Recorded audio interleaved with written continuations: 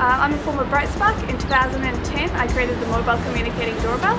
In high school, in year 10, I took up electronics, and when I realised I could make a whole lot of things and build lots of cool little devices, that really sparked my interest, and since then I guess I've always continued with electronics. So being part of Bright Sparks gave me confidence that I was in the right direction.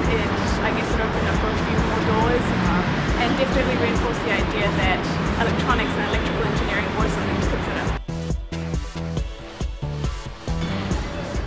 So I've completed a Bachelor of Engineering last year, specialising in electrical and electronics, and this year I'm completing a Bachelor of Science majoring in pharmacology. So using these two degrees I hope to be able to expand into the healthcare market and be able to develop new devices and new products using electrical and electronics engineering to help other people in their day-to-day lives.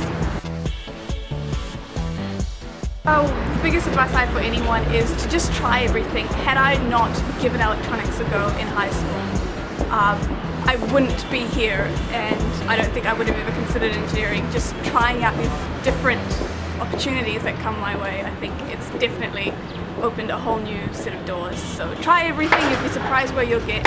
Everyone is always there to encourage and support you.